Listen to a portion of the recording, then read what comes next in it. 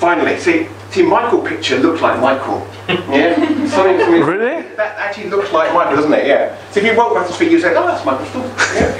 So big thank you to Michael Stump. I mean, Michael's literally, I think, phoned from New York, and he was yesterday or this morning he was in Zurich. I was coming from New York and yes. had a stopover in Zurich. Yes, because and then you're flying back to Zurich and Munich. Yeah. So I've literally flown in for this meetup. So Michael's the MD of Scaled Agile for EMEA, if you're interested into social media, then there's some hashtag London SAFe. That'd be great. Or you've got Michael's Twitter handle as well. That would be super as well. And without further ado, let me hand over to Michael. Thank you very much, Des. And thank you very much for inviting me. Basically, we talked about the community in London, and Des offered to do that. And then when he called me, "Oh, when can you be here?"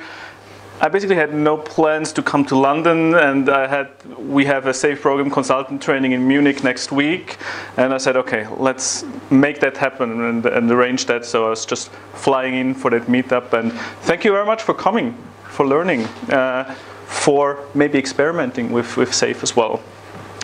I have a lot of support with me. You see, that's Art. Art, an Agile release train. We called it this small yellow guy here, Art. It's basically, it's very good to hold your cell phone or like this, but he also likes adventures, and there's also a hashtag on it. So if you want to have an Art, there are some here waiting for you. Feel free to grab one and tweet where Art is and what he's doing. You'll find some interesting pics online. So we talk a little bit about SAFe foundations, but the first thing I want to know, how much experience do we have in the room? I would ask you to quickly stand up, please. We do an exercise. And now, oh, there are some big people in here. So please sit down if you have little or no experience about SAFe. So if you don't know what it is. Thank you very much for coming. That really helps me a lot, because Des and I will be able to answer some of the questions. If you have some experience, please sit down. If you are experienced, it's up to 5. If you are very experienced, how many years? Yeah, how many years? Like, what's experience? If I would say 10, it would be challenging because SAFe was not there. 3 years. Experience. 3 years. Oh, good. And experts? Let's change here. Good, but I'm very happy that some of you don't have a lot of experience, because we already talk about the foundations, and you see we also have experts in the room who can share some of the experience, and we'll also have a discussion, so it's not the goal that I'm talking all the time. And we certainly have some time afterwards with pizza to talk about some challenges maybe, or what you face or what you think, because I'm also interested what you think and what you heard about SAFe. And sometimes we hear stuff, but we also need to experience what is going on. So when you look at these outcomes of a retrospective, you see some yellow sticky notes up here. Which one is most, or as close as possible to your environment? What do you hear in your company, in your organization? Hard to manage. Hard to manage distributed teams? And we work in distributed environments, right? It's just reality. That's what we do. Visibility. Visibility? Too little visibility? Visibility in regards to what? In terms of the team's understanding of the project we're actually on. What they're working, predictability. Yeah, I'd say the same. Yeah. I can't really say that they worry too much about some of the other things there, because they don't know about them. Yeah. Yeah. Anything else? Problem discovered too late. Problems discovered too late, which sometimes then leads to late delivery. Definitely. Sometimes. Can happen. Do you hear that one? Underestimate dependencies. That also often leads to that one. Late delivery, problems discovered too late, because we integrate oftentimes very, very late in the progress. and integration of the different parts, of the different components is very essential to make the system work, because each team can work individually and it works very well. Maybe we have our test environment, whatever, but as soon as we integrate it and put it together, then we have the problems and the explosions, and that's what's causing a lot of delays and then a lot of time to fix and arrange everything, right? So interestingly, these kind of problems, it's always about the same. So in a lot of organizations, there are very, very similar problems. And when we look at how can we address that and who is involved in building the right environment, it's one of my favorite quotes from Edward Deming. It is not enough that management commits themselves to quality and productivity. They must know what it is they must do. Such a responsibility cannot be delegated. And I was thinking a lot of how to explain it. Management needs to build the environment and question certain elements. And then I came across a story of newspapers. Anyone still reading paper newspaper? Yeah? Anybody, or who loves the format of newspaper? The smell. The smell. But for me, it's really annoying, because just to turn pages here, it's falling down, or then in the airplanes, that's my favorite. So someone sitting behind me, reading the newspaper and putting it in the back of my head happened. Or my second favorite, turning the page and spilling the coffee over my stuff. So not really usable format, right? Do you know why we have the format of newspapers? Any guesses? I will not spoil it. Oh, you heard it. Sorry, what was it? Why do we have this format of newspapers? He heard the story from me before. So we met about 4 weeks ago in Minsk, where I did a very similar talk. So he knows the answer already. Spoil it. Spoil it. I never heard it. What was the answer? So the problem was in the 1600s. Newspapers had the size, and this is what I don't like. I like it to make fire. So newspapers had the size of still paper book. And then in 1712, government introduced a tax on the number of pages. We are smart people, right? We would do that. We would put a policy in place to make bigger pages, more content on a page. Totally fine. Nothing bad with that. But the interesting part is now that in 1855, this tax was discontinued. And the format didn't change. Even if it's not really usable. And when you transfer that now to your environments, who's working in a financial services organization? Good. How many policies and standards do you have? Do you have an idea? Measure it by the yard. A lot, right? I worked with one, they had about 1,500 policies and standards. And then we started to think, yeah, policies and standards, they have a positive effect, yes. Newspapers save taxes, but some of them are not current anymore. So who can change policies and standards? What do you think?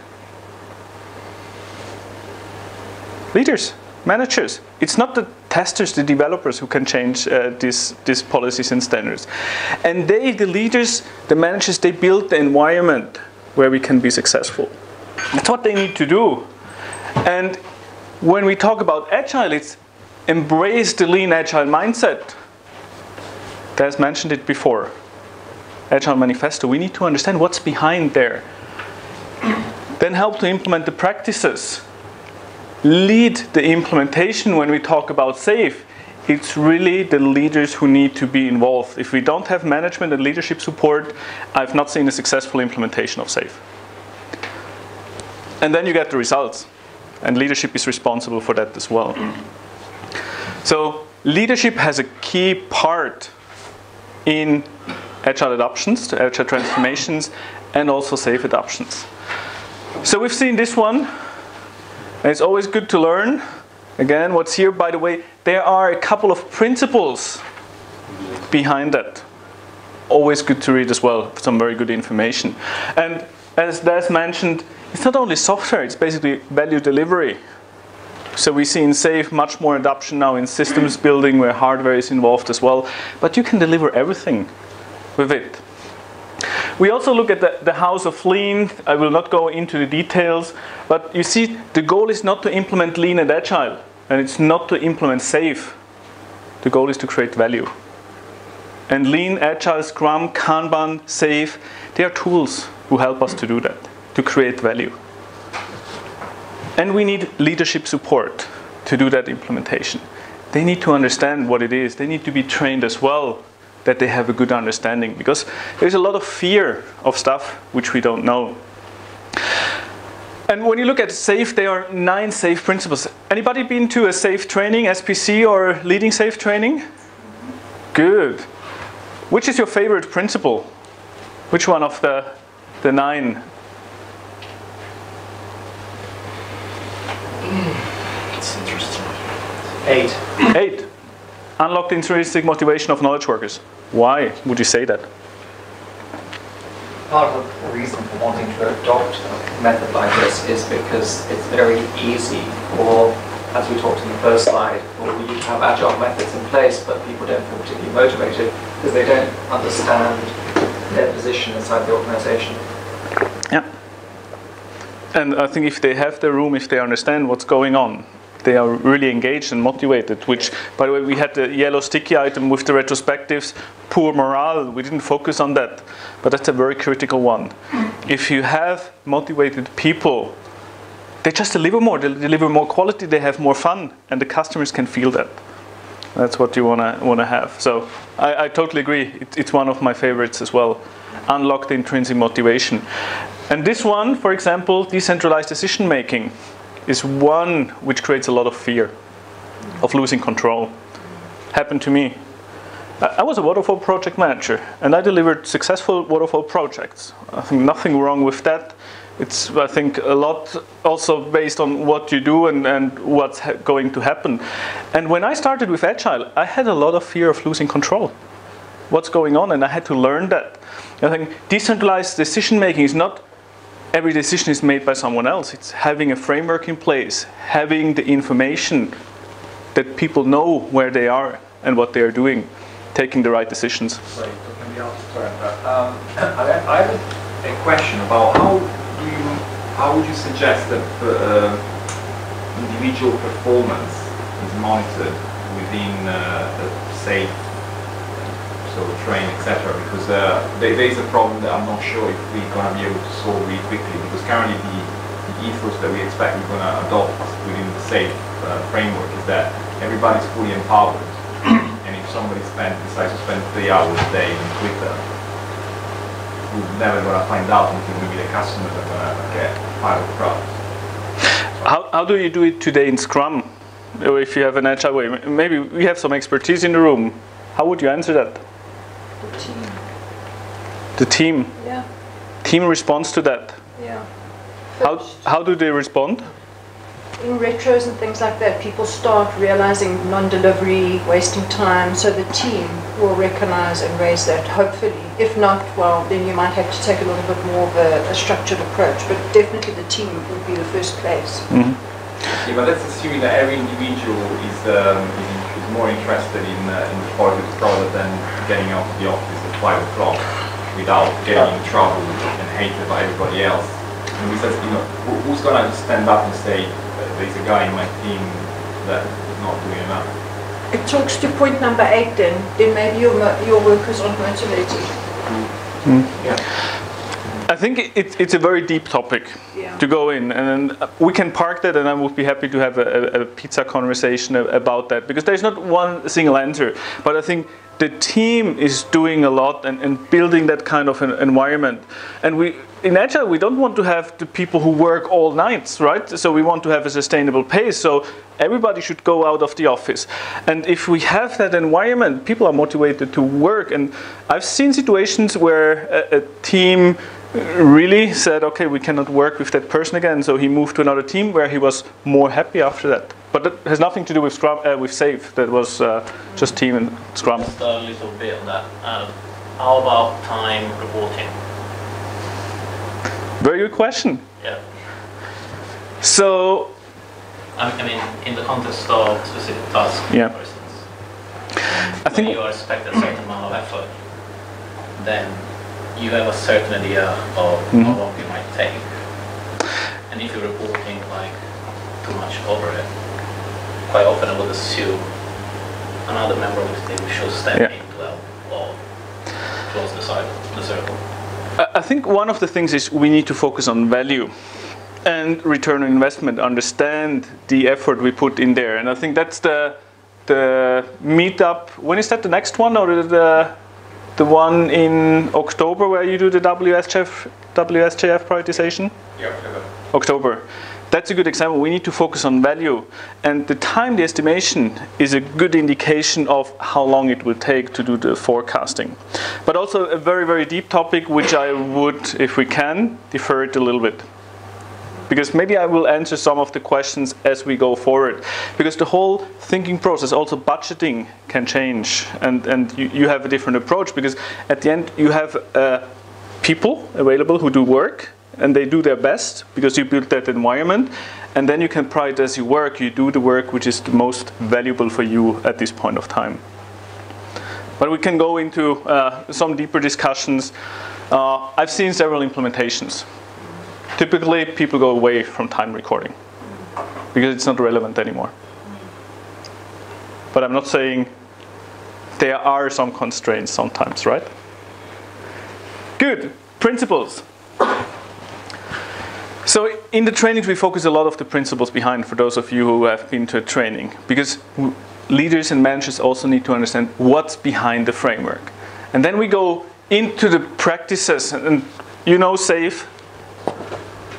We have the picture scaledagileFramework.com, and you can click on every single icon on there, and you get an abstract and more detailed information.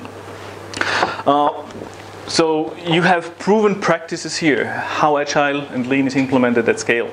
And you also have the case studies related to that. So companies showing how they did it. For example, James is coming in from TomTom. You can also find a case study on the framework.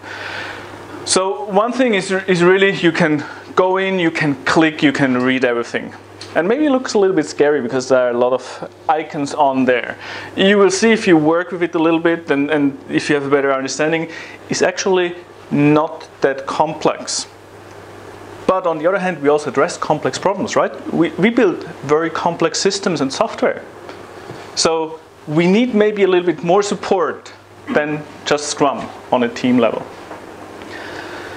So what you see here is 3-level SAFe. We have a team level, we have a program level, and we have a portfolio level. We typically start, we have teams. They are agile. Nothing beats an agile team. If you have something which can be done by 5 to 9 people, don't scale. Doesn't make sense. If one team can build it, but if you have several teams working together, you might want to have an additional level. But let's stay at the team. Cross-functional, self-organizing team. Cross-functional doesn't mean that everybody can do everything. We still have specialization in the team, but they can deliver end-to-end value. And one of the key things we sometimes forget, what we want to achieve is plan, do, check, adjust. The cycle, retrospective cycle. We always make mistakes, but if we can learn, what can we do better? If we have this kind of learning organization and learning team in place, then we will be successful. Team delivers value every 2 weeks in SAFe. So here we come to one of the challenges we've seen before. When we start to integrate, we have delays. So what we need to do if we have several teams working together, we need to integrate on a regular basis. Basically daily or more than daily. Avoid physical branching. And it gets interesting if you have hardware involved, right? You want to integrate hardware and software together, different software parts. Only if you integrate, you really see if it's working. And you can get dependencies resolved and you can get feedback very fast of the integrated solution. So if the team level, what you know from Scrum. But if you have several teams, typically we say 5 to 12 teams, 50 to 125 people. Then we have the team of agile teams, and that's the so-called agile release train, or ART, a team of agile teams. They're working together on the same solution, on the same product, which we have here. So they have a synchronized cadence, so they work all on 2 weeks cadence, for example. They have a vision, they have a roadmap, they have architectural guidance in place so that we can work together as a team. And Des mentioned that already. We will do a workshop, and I think that's the September one, where we do the PI planning. PI is the program increment. That's the iteration on a program level. Typically 6 to 12 weeks planning cadence. And every 6 to 12 weeks, all the people from the Agile Release Train come together and they plan together. So we do a quick exercise, why that would make sense. So assume we have the flip chart here. And as a group, we are about 50 people, I would say. We would need to pull that flip chart in a direction. Now you have to trust me a little bit. Quickly look around the room. Think how you came into the building. You came down with the elevator, most probably, came into the room. Now please close your eyes and point with your hand in the direction of east.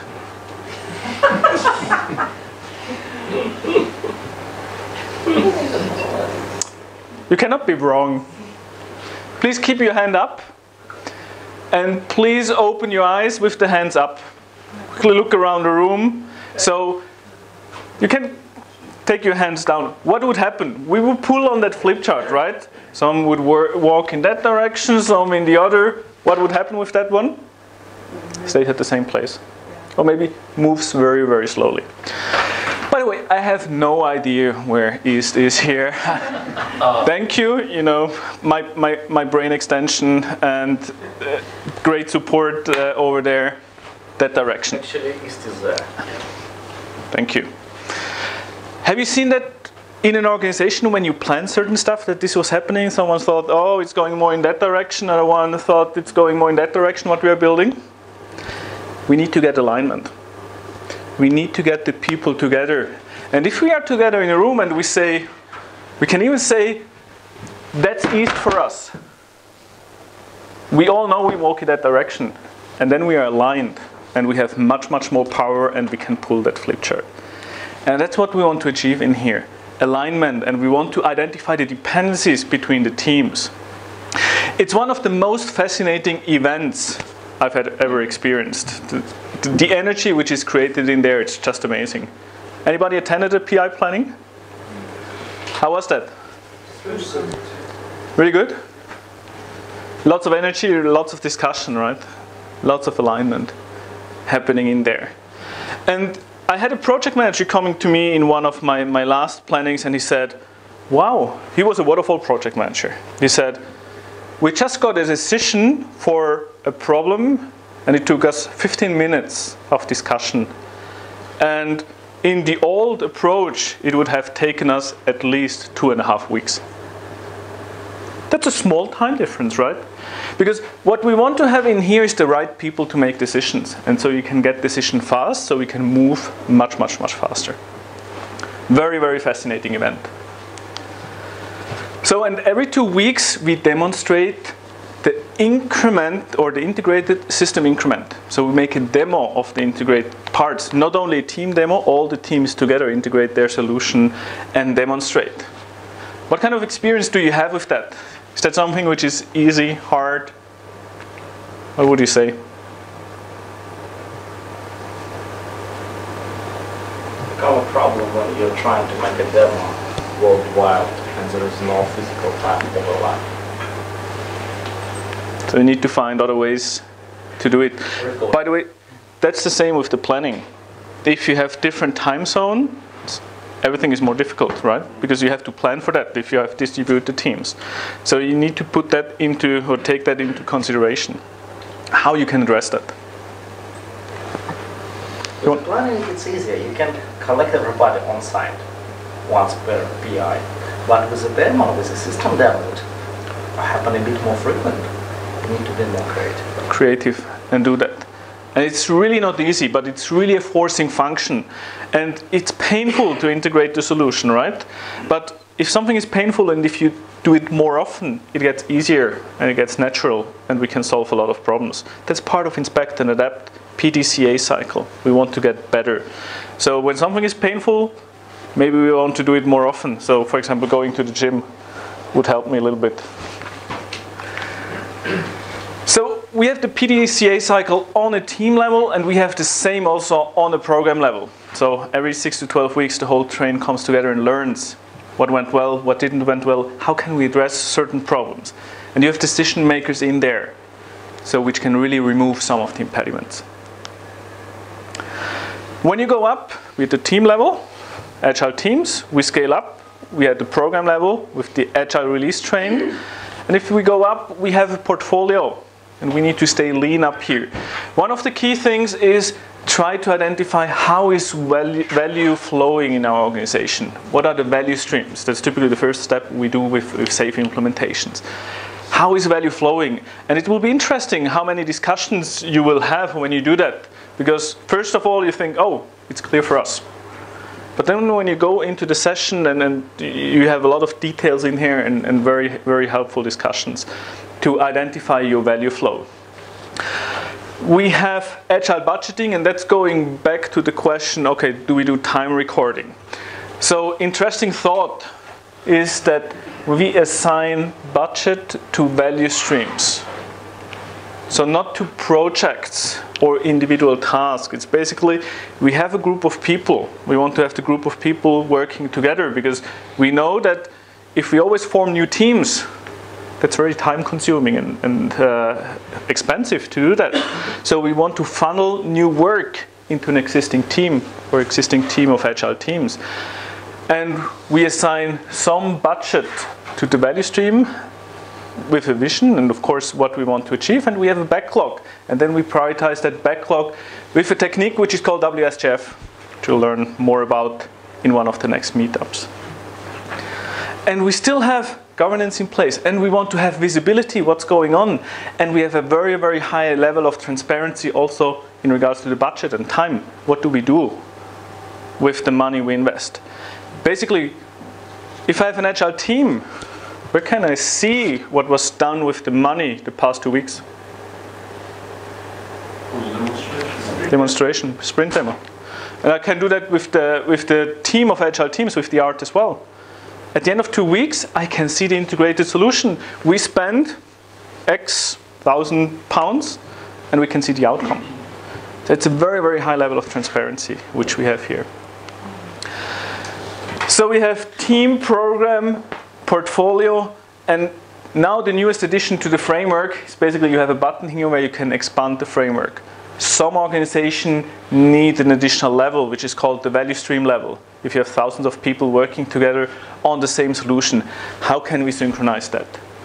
We don't talk a lot about that, but if you build a car or an airplane or a big software, maybe you have thousands of people working together. So you also need cadence and synchronization up there. You have to have governance across and within the value streams. We talk about solution intent. By the way, one of the recommendations, if you have some time maybe on the weekend, click on that icon and read that. Solution intent, fixed and variable requirements. Very interesting thought when you go through your traditional requirements list. Which of these requirements are really fixed and where do we have some flexibility and some variability? If you do that exercise, you start to get trade-off options and you start to see that you can create more and higher value. So value stream level, we don't want to go into details. But what we want to do is give you some ideas about implementations. Some of you have started to implement SAFe. What was the biggest challenge you had? Culture. culture?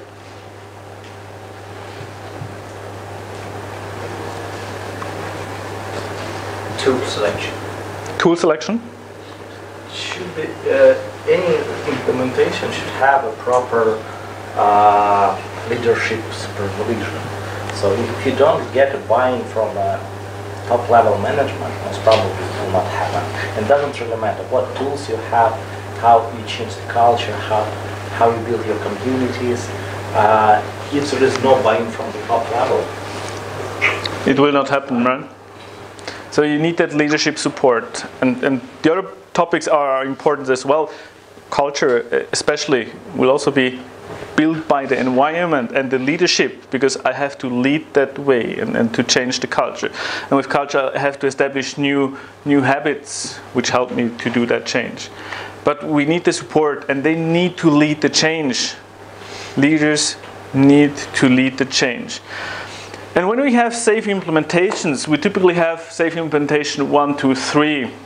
And I will try something else. We have an artist back there, so I cannot compete with that, but I will try something here.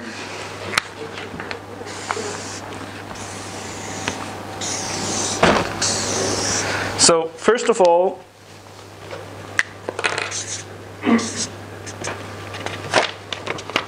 we have a customer. And we have a smiling customer. So the customer is sitting here at the end, whatever role he is, but I want to, when I'm going into an organization, I want him walk away with a smile, because then he's also my best salesperson.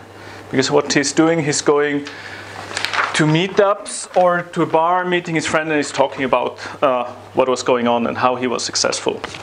So how can we make him smile?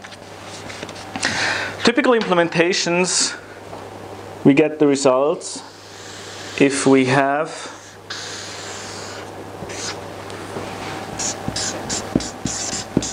a successful agile release train running. How many people did we say do we have on an agile release train?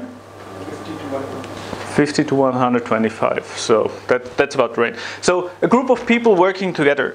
Typically after 2 or 3 PIs, program increments, 6 to 12 weeks, that's when people say, okay, yeah, we can do a case study and start talking about it. So we need to make that train successful. To make that train successful, we need to have a boost here. And this boost is called the quick start. The quick start is 2 days of training, SAFe for team, 2 days of PI planning, and 1 day of follow-up training. One very compact week to initiate a lot of change. So this is the point we want to reach. So we have a milestone here. When can we launch that train? That's what we want to have. Happy, smiling customer at the end. So how do we start? Typically, we need to have some change agents in the organization. And often that's internal or external, or most often a combination. They're going to implementing SAFe training, SPC certification, because then they can run trainings. And that's often done in a combination, internal and external. And what we need to do is we need to get leadership together to do a 2-day leading SAFe training. Why do we do 2-day training and not 1 day? Because people need to have a sleep to reflect on the information they got during the first day. Exactly. It's generate insights, they generate questions, the next day they can ask this question. I get the biggest pushback on the second day in the morning. Yeah. I know if you run trainings, that's when you get a lot of pushback. Because we need to work in it. And if you have 1 day training, and I got a lot of questions, can we do it in 1 day? No, it will not work, because they come in with very, very busy work, and then they settle down in breaks, some calls and emails, and then they go off and they work on. And the information cannot be processed. So it's very important to have this 2-day training. And there is one more other effect of 1-day training. And when you are doing 1-day training, people say, oh, can we do it in half day? Can we have it in 3 hours? Can we make it in 1 hour? Can we make a webinar in 1 hour? Yeah. No. And it's absolutely critical. And I just had a training with a group. It was a big insurance company, and they had the CIO and the C-level from the business and 55 people of their management team in that training, and we extended it by 1 day. So basically we did 3 days, 2 days of training. The main idea of the first 2 days leading SAFe is get a common terminology, get a common understanding, understand the principles, understand the framework. We didn't talk about the implementation of SAFe there. It was really have a common terminology, have a similar understanding. And then we did the so-called value stream workshop. And that can be run as a 1 day, most often can also be longer. What we do in there is the first thing, we think about the customer, we think about the future. So how would we describe our situation in 1 year from now? Draft press release or press release in the future or draft case study, whatever form you have. And you also want to have really numbers in there. So quantitative and qualitative measures. How should the situation look like? It will be very interesting. You will see that this helps align people as well. We talked about alignment east before. This helps to understand what are our objectives of the transformation. We are implementing SAFe or whatever. We want to do that. Why are we doing it? Having a good understanding. In the last case, they said, oh, it's time to market. Clear for everybody. We don't need to discuss it. And we had a 90 minutes discussion afterwards. Because everybody had a different understanding from for time to market. Where do we start? Where do we end? Oh, it's from 18 months to 6 months. No, it's from 6 months to 3 months. And we had very good discussions to get alignment. The next thing is we try to identify how is value flowing in our organization. So we identify typically value streams, typically split up into groups to do that. And then we pick the one value streams where we think that there are some criteria where we can be successful, where we can show the results. What's a good starting position? And we design our trains within those value streams. So maybe it's one. Oftentimes you start one value stream, one agile release train. And then we try to have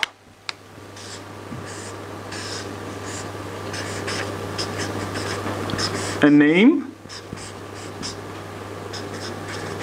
and a date. What's the name of this train? So this one. And a date. The date is these milestones. When do we launch our train? With that we have set a time box. Typically between 2 weeks and 10 weeks. That's a good time frame. Train the leaders, understand how you want to start, and then start the first train. With that time box, we can then create our, where do we have it? Our backlog. And that's a transformation backlog. What do we need to do between here and here to be ready to launch our train? So you start to create your backlog items.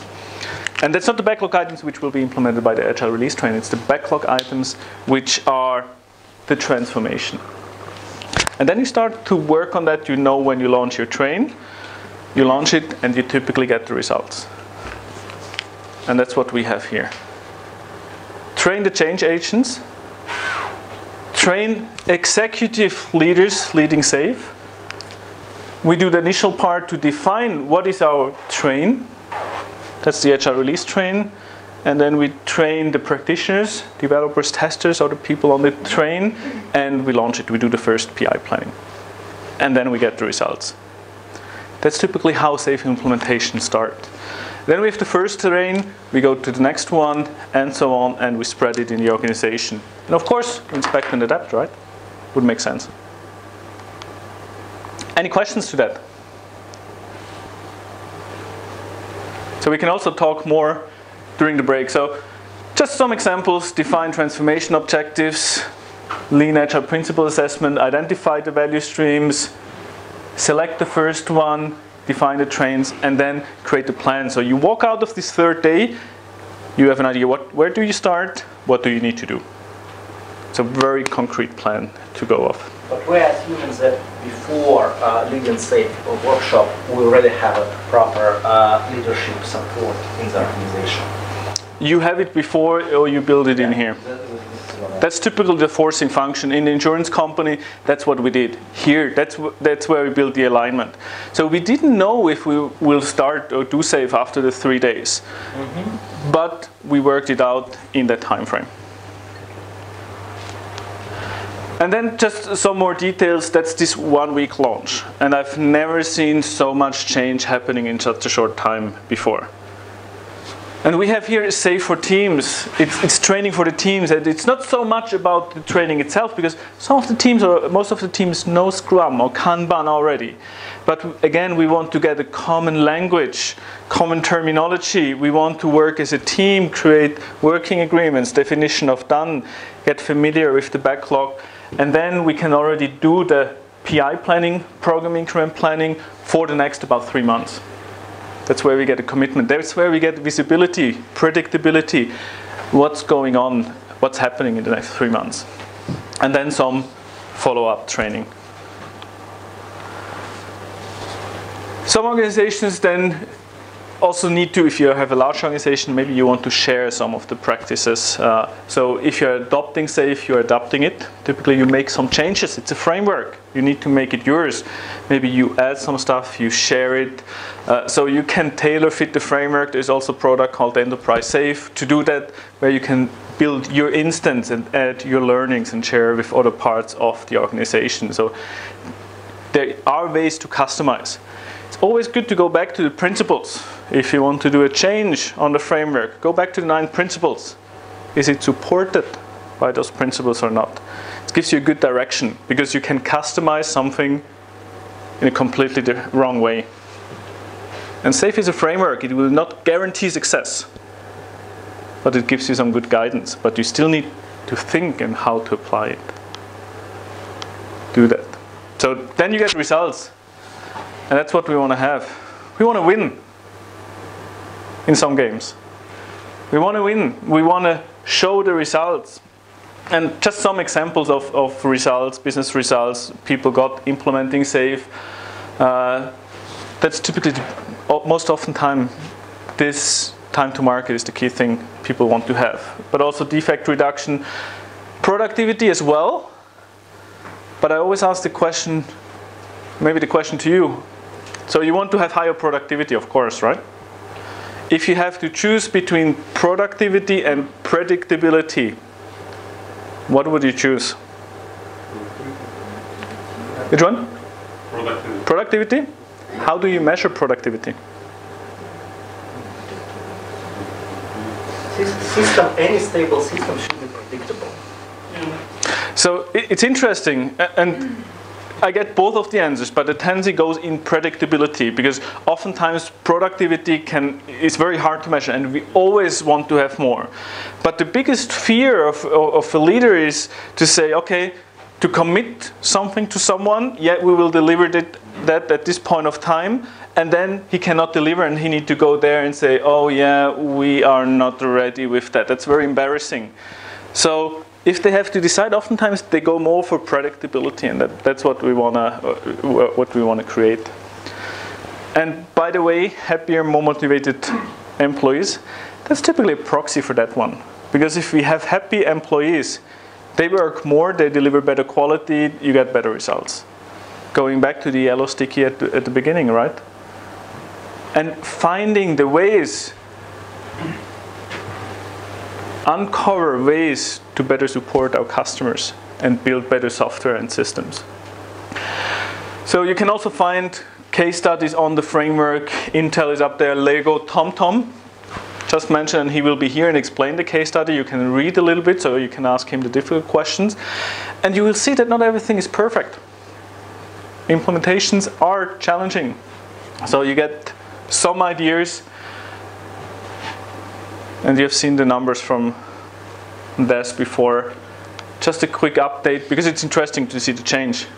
So that was at the end of 2015, and I've just realized that I've not included the latest information, but I think at the moment we are about 75% of the Fortune 100 in the US. The global Fortune 500 is starting going up. We have about, I think in the meantime, about 60,000 trained practitioners and about 4,000 trainers who really practice and work with the framework.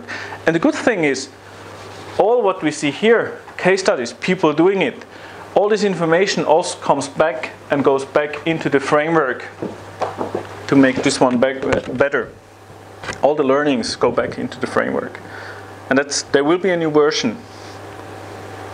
I don't know if it will be number, say, 5 or whatever, but all the learnings are going back. And you can see learnings when you go on the framework. There's a blog. All the changes are up there. So there's just a new article on community of practice, updated article. Has anyone seen Essential SAFe? Latest blog post. What's the minimal things you need to do to call it SAFe? It's basically team and program level, and just a little bit on the portfolio to identify your value streams. But you don't need everything up here. So you can start here on the program level. That's typically the start. You don't need to have a perfect portfolio. You start with an agile release train. And then you move it up into these levels. After that, you scale up, you added more and more trains. Exactly. And we see organizations, they do this one, basically several instances of SAFe if you have a large organization, or a portfolio of portfolios.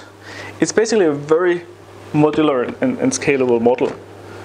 Start small, get the learnings, and then do really PDCA cycles, inspect and adapt, and get it growing. So there are a lot of ways to get the knowledge, go to the framework, but maybe you also want to go to a training. We say 2 things: train everybody and launch Agile Release Train to be successful. And why training? It happened to me. I had the pleasure to learn to fly helicopters. And I was reading a lot of books how this works. Do we have any pilots here? No. So it was very easy to read, and I played it in my mind, and I remember the first time I was sitting in a helicopter and I had to do it. Nothing worked. I was not able to stabilize the helicopter for 15 seconds. It was just unstable immediately. And I've read a lot of stuff, but I had to have some training, some guidance, some lessons to do that. And that's the same in technical stuff we do or when we implement Agile framework. Get the training. So be agile, like a fish. You scale up, you want to be bigger, but you still want to stay lean. And the interesting part is, the new world is not the big fish, which is the small fish. It's the fast fish, which is the slow fish. So we need to be fast, time to market. So we are at the end of the time box and have time box for the talk, but maybe have some time for questions, and I think we have a lot of experts in the room. I have a question. How you overcome the problems that a lot of big organizations really get the benefit of doing agile without being agile, and they even don't want to move to the direction of being agile because they already get a lot of just doing agile. And then moving on. Do you want to repeat the question? Okay. So the question, when you're doing agile, you just do some practices, but you are not really being agile, right? That was the question. You just follow the practice and without understanding and without constantly improving for that. Yeah. So you already get results, but just by applying some of the practices. How do you do the next step? I think that's a very good question. I think it's my experience, the mentality of getting the inspect and adapt, the PDCA cycle, implemented on all the different levels, that we always try to get better on a team level, on a program level, on a portfolio level, that to get that in the mindset of a learning organization. and then work with impediment backlogs. So we have some experts in the room. What do you think? How have you seen, or how have you approached that problem? I think Shuhari comes to mind with regards to your question, right? Yes, but the problem is when we're talking with senior vice president levels, they don't care about the process actually. Yeah. That happens inside his organization. He has an org of 5,000, 10,000 people. He don't care. He has his strategical goal, and when you're trying to approach to this level, say, hey dude, let's rethink what we're doing. He said, I don't know, I don't give a damn. You have to be flexible. So question was very high level. If you have VPs up there, how can you get them involved, which is sometimes challenging to get them. Also, for example, you want to get high-level people, high-level executives to the PI planning. You will see the impact, and it's good if they see it, they will come again next time. I think that the big challenge is to get them the first time, and then that's how you initiate the change. But I think that's also the art, not this art. It's the art how you do this change and this implementation.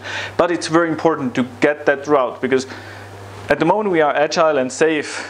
In 10, 15 years, there might be something else, and we need to adjust to that environment. And the organizations which have this flexibility, who are learning organizations, they will be very successful in the market because they can do that. Yeah, I misunderstood it around the sprint demo. Being correct. I think your value of the sprint demo, understand your value of the sprint demo. I've never found the sprint demo to give me understand the business value.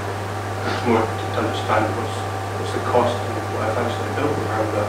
I think the only value we don't get to derive is when it's been deployed into life and actually gets that. Yeah. So the point was you don't really see the value at the sprint demo. It's really there when it is deployed to production. Yes. Yeah.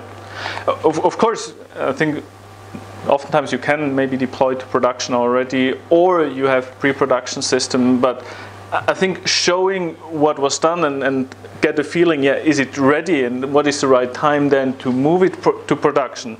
By the way, that's an interesting thing, and also misunderstanding about SAFe. How often do we release in SAFe, release to production? As soon as we're ready. As soon as we are ready and the customers are ready. So some people read the framework, yeah, you deliver it to production every 3 months. That's totally wrong. So we have organizations, they do it every couple of minutes. We have organizations, they do it every 6 months. That's totally fine. It's not an IT decision anymore. It's more a business decision. When do we have enough value? What's the right time for a customer to release value? And I think that's a big mindset shift, and that gets some people involved also. Oh, there is some change. Oh, maybe you can do the next step as well. I think there are some internal inconsistencies within SAFe. They argue that teams should be consistent, that you should keep teams together inside a tray, which is quite a reasonable thing to say. But then they equally want to prescribe the systems used for the agile teams in quite a detailed manner by using certain techniques from extreme programming, rather than saying the agile teams, once formed, can make some of those decisions themselves about exactly how they implement their agile team. Can you get a little bit more concrete about the guidance? And so just for the camera, there is a conflict on how much guidance is given, how much prescription, and how much flexibility. I'm going to use that word intentionally. Okay.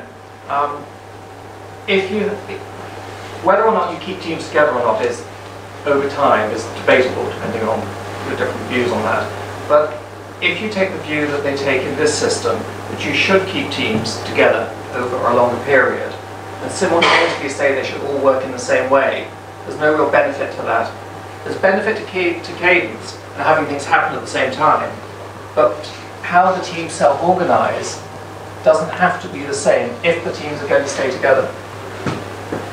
If, on the other hand, you decide that you're going to move people between teams depending on the tasks, then there are advantages to insisting that people use similar methods in all the teams. Yeah. Two things. Where do we say that all the teams need to work the same way? Where does SAFe say that? SAFe basically talks about the agile teams at the bottom and using extreme programming methods. In fact, they use that term for the teams. I can't remember the exact term for it. But Yeah. it isn't an ordinary agile team. It's a specific name for them. I think we have seen teams, some do Scrum, some do Kanban, some do extreme programming practices are used across teams. But I've seen teams, not in the software area, which maybe have not used a lot of the more technical XP practices, some others, but there's not really I think there's a lot of flexibility, and that's part of the PDCA cycle.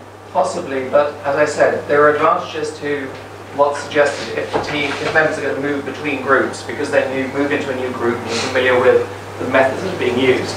But if the teams are to be kept together, yeah, then it isn't necessarily advantageous to insist on that. Yeah. So there are people also moving across the teams, and I think one of the advantages, I just had someone from a big bank, and he said, I had to extend my team, and I had to hire new people in India to onboard them. I just trained them, and they had the same approach, so it was very fast integration. So I'm not saying that there are no changes in the team, because there are typically changes in the team, but we still want to have it as stable as possible. But I think that there's flexibility. I'm not sure that as stable as possible is really desirable over a slightly longer term. I think it may be better to put teams together by build drits, like drill bits, use them and then chuck them away and build a new drill bit. Let me maybe help you. There's two answers for what we are just talking about. First of all, it's we are valuing horizontal scalability.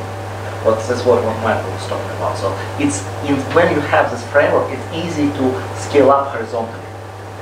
But to scale up horizontally, you need to have alignment. So measure where. I'm not